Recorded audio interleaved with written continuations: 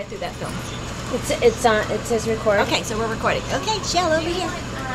Okay, hi guys. May 1st today. 2 years ago, Evan was diagnosed here at Chalk.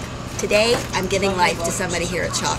Really big deal for this mother. I haven't given blood since 1984 when I had an adverse reaction. Had to go to the ER. I was in college. Didn't want to cause issues for our blood donors here, but today came to give platelets.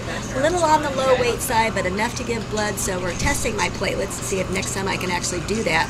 But today had an opportunity to give blood, you know, maybe potentially saving 3 lives today, who knows. But the bottom line is, no issues whatsoever, simple as can be. It was super fun to have this opportunity to take, an hour of my time, an hour of Shelley's time today to really have an opportunity to show you how simple it is. And now I look forward to doing this every 56 days. But actually, if I can give platelets, I'll be in here every 2 weeks.